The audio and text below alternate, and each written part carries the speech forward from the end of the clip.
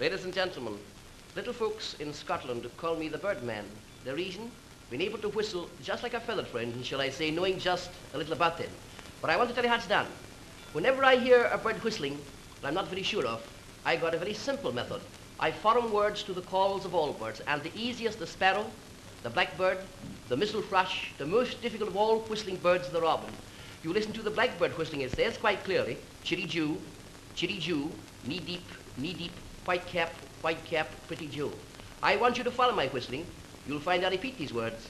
Here's their story.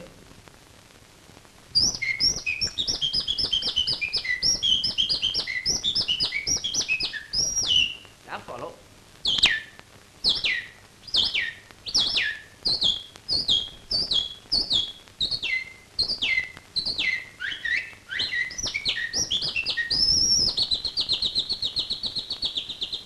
Now here's a sweet little whistler.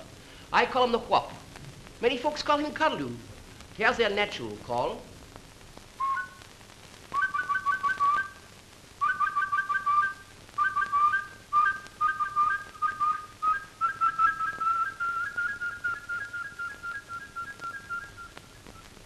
Just an old parrot.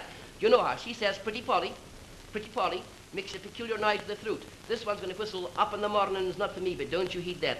Listen to Polly.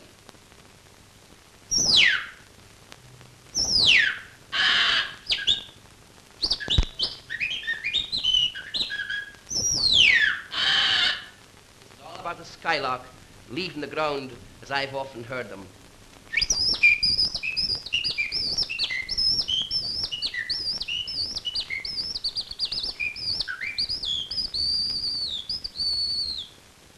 Here's some simple calls of the wilds. The calls of hullets. Here's a barn owl. That's him.